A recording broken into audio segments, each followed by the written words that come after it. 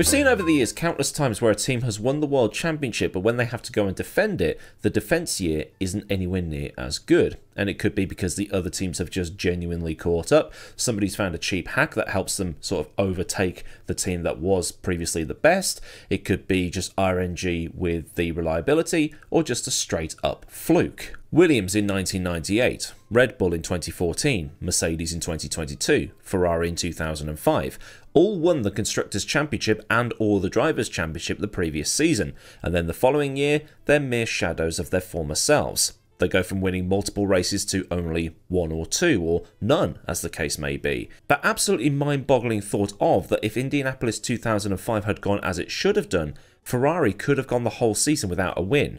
Where's Schumacher at the wheel? But what links all those seasons? Rule changes. Between 1997 and 1998, the track got narrower and the groove tyres came in, and then McLaren was the team at the top. Between 2013 and 2014, the hybrids came in, Mercedes was at the top. And between 2004 and 2005, with the tyre rules and the higher front wings, Ferrari dropped off and it was McLaren and Renault at the top. 2021 and 2022, the switch to ground effect and the start of the Red Bull years. Well, the restart of the Red Bull years.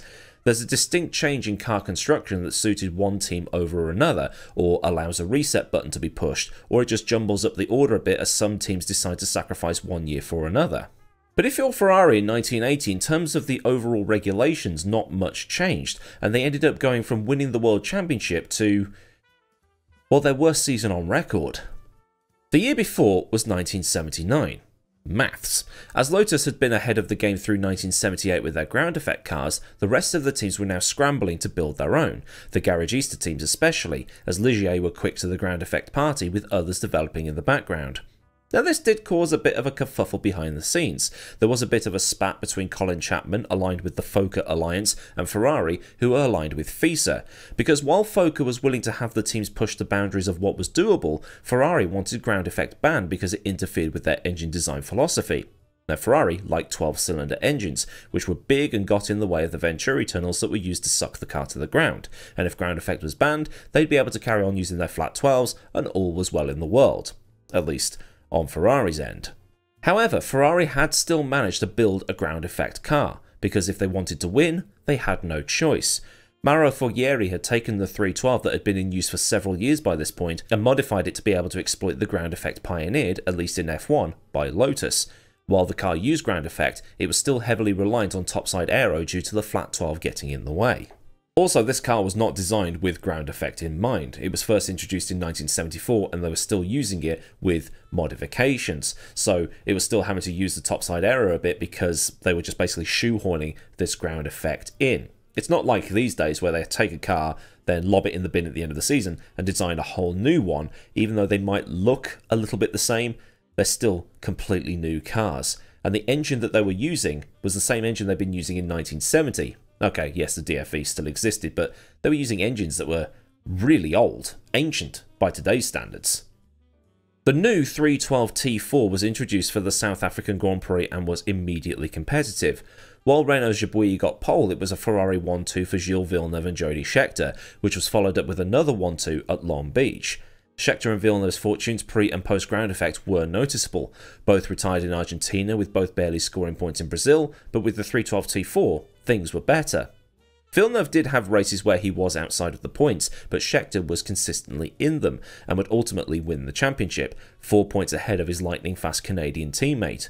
Reliability was on Scheckter's side too, as there is a lot less pink on his row of the results, along with Villeneuve's, versus the likes of Alan Jones. Although it's interesting to see here that Jones won more races than both of the Ferraris, 4-3, but he DNF'd too many times to make it count. So it looked like Ferrari had a decent base to then roll into 1980 and still be competitive. Scheckter was the champion in 1979, but maybe in 1980 it might be Gilles' turn. Yeah, about that. Basically, the Garagistas had found the winning formula. The DFV, which was still in use despite coming into service in 1967, well, 1968 if you begin it from when Lotus lost exclusivity, it was much smaller than Ferrari's 3-litre flat 12, which was far too wide to exploit the Venturi effect under the car. While the likes of Lotus, Ligier, Brabham and now Williams have made massive strides forwards, and Renault using turbo engines to keep sizes a bit more compact if a bit unreliable, if this really was Ferrari not getting with the times, then they were going to be screwed. As already mentioned, the car was now 6 seasons old and hadn't been designed with ground effect in mind. It also produced a lot of drag because it was still using quite a bit of topside aero, while other cars of the era were turning up with front wings that were basically just for show. Lotus, Ligier and company were building brand new cars with ground effect in mind. Ferrari, meanwhile, had gone with a mere simple evolution. Ferrari's least competitive season to this point had been 1969, when Ferrari finished 6th and last of the point-scoring teams with only 7 points, in a season where Matra and Jackie Stewart tore the series a new one. The season was peppered with retirements, and a podium at Zandvoort being the only high point of a rubbish season, although some would probably use an adjective a bit fruitier than that. So when they turned up in 1980 at the first round of the season, they were effectively doomed from the start. Their evolutionary car couldn't compete with the brand new models, and while the flat 12 would give them a decent power advantage at anywhere where power was a premium, the all-new cars designed by their rivals were far too good in the corners for the 12-cylinder engine to overcome them. It really was shaping up to be a repeat of that awful 1969 season, a season where the Tifosi would be quick to scrub it from the records and their memories, if they could do so. Put simply, this car had more floor space than my house. Because the engine was so wide, the car had to be wide, and the Venturi tunnels were made bigger to exploit the ground effect. But because it had all the aerodynamic properties of Yokozuna, the Garagista teams were only ever going to destroy it. On top of this, the other cars improved and developed, while the Ferrari went nowhere in terms of development. A DFV-powered car with 18-inch wide tunnels is going to be narrower than a flat 12 with 18-inch tunnels. This thing was a brick. And actually the better description is to say that it went backwards over the course of the season. Now, just as a bit of extra bits and pieces here, it's been quite difficult to get accurate sizing of everything, so whether the car was as big as claimed online needs to be taken with a pinch of salt. Part of the arms race in terms of development meant that the tyres were being designed to try and keep up. Ferrari had complained quite loudly about the Michelins they and Renault were using in 1980, and Michelin's development had been tailored more to the Renaults and the turbos they had, with Ferrari stopping for fresh tyres being a common sight throughout 1980. The 1980 car was basically the 1979 car, but with only a few modifications. The mini-skirts on the side were worse than they had been in 1979, and the glass resin side pods were not stiff enough to cope with the newer, improved cornering forces. Because the car couldn't corner as hard, the tyres weren't warming up to their optimal, and the snowball gets bigger. The worst point came at the Canadian Grand Prix at Montreal. Piquet had scored pole by around 0.8 of a second ahead of Jones, but down near the bottom, in 26th place, was Scheckter. Under modern Formula 1 rules, this would be a qualification, but since only 24 cars could start this race, it's down as a non-qualification. There was no 107% in those days, so as long as you were in the top 24, you were starting, no matter how far off the pace you were. Villeneuve, meanwhile, managed to qualify 22nd and get himself up to 5th as people dropped out of the race. But for the world champion in the Constructors' Championship winning car from the previous season, he wasn't on the grid because he was too slow. That's embarrassing. Villeneuve scored the best results of the season, 2 5th places and 2 6th places, while Schechter's only finish in the points all year was at the USGP West at Long Beach. From the race in California till the end of the season, Scheckter was never close to scoring a point, as it was only the top 6 scoring in those days. If social media existed back then, he'd be called washed. 8 points in all were scored, which is only 1 point more than that horrendous 1969 season, and actually, both seasons have a few parallels. I mentioned before about Ferrari being slow to embrace new ideas. There's that famous quote from Enzo where he said, "Aerodynamics is for people that can't build engines," as he believed that having the biggest engine with the most amount of power was the way to win. Whereas in Britain the mantra was, at least from Chapman, simplify and add lightness, although both approaches had their issues.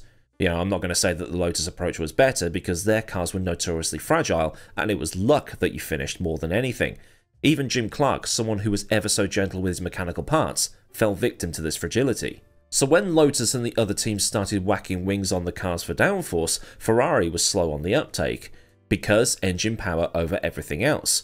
By the time 1969 rolled around, the DFV was in the hands of anybody that wanted to buy one, and wings were commonplace. Ferrari had put wings on the 312 in 1969, but they couldn't get them to work like the other teams had. The DFV-powered cars were also lighter and handled better thanks to also being shorter because they had 4 fewer cylinders. Powerful engines were done in racing. It was all about handling.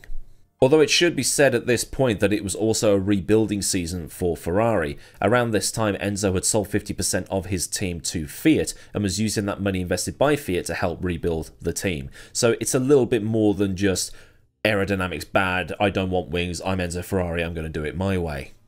Although reading up on some stuff here, because the anoraks on the Autosport forums usually have something interesting to say, is that the rumour of the time was that Lotus's secrets to success was some sort of trick differential that became something of an obsession for Forghieri. Whether Lotus had intentionally psyched everybody out by having a limited slip diff that could do black magic when really it was just a ground effect, I don't know, but it is something to consider. But one thing to remember as well is that ground effect was still an untapped thing around this time, and turbos had been looked at as the future, so the flat 12 design was on borrowed time, as was the fabled DFV. It seems that Ferrari had done just enough through 1979 before the dynamic shift, and they were basically in the right place, right time with that particular car, and having one that was a bit more reliable. By the time 1980 rolled around, the modifications to the car had been a backward step, and they had begun development on their own turbo engine at this point. So really, it was a mix of resource allocation, bad car, and not being able to understand what was wrong with their bad car. There is a story floating around online that they went to about 5 different wind tunnels, and at each of those wind tunnels with the same model of car, they got 5 different results. Either way, the car was so bad that Scheckter just quit racing at the end of the season, or at least quit Formula 1. He only scored 2 points all year in his title defense season, so yeah, he was gone. While Villeneuve, meanwhile, still had a desire to win, and that's probably why Villeneuve did a lot better throughout the course of the season. He was much hungrier than Scheckter was. Ferrari did learn a lesson from this season though. For 1981 they introduced the 126C, a V6 turbo-powered car that was borrowing from Renault and really helped usher in the turbo years.